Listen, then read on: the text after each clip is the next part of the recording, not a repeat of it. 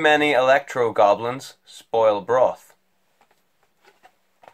Amazing Spider-Man 2. Jamie Foxx plays Electro, a white supremacist son of German Nazi Red Skull. Showing up to ruin Spider-Man's tranquility alongside a shoehorned Green Goblin story with Harry Osborn instead of Norman Osborn, overshadowing the Dennis Leary dad jokes and turning his advice into foreshadowing.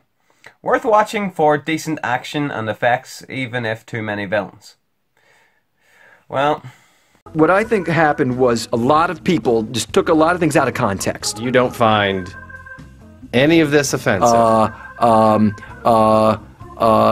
Listen, Aren't you Jewish? who's to say? Yes. And you don't find any of this No. offensive? I see a celebration of life, you know, like, hoop dreams. How can you or say- finding Forrester. Maybe they're going to find Forrester in Poland.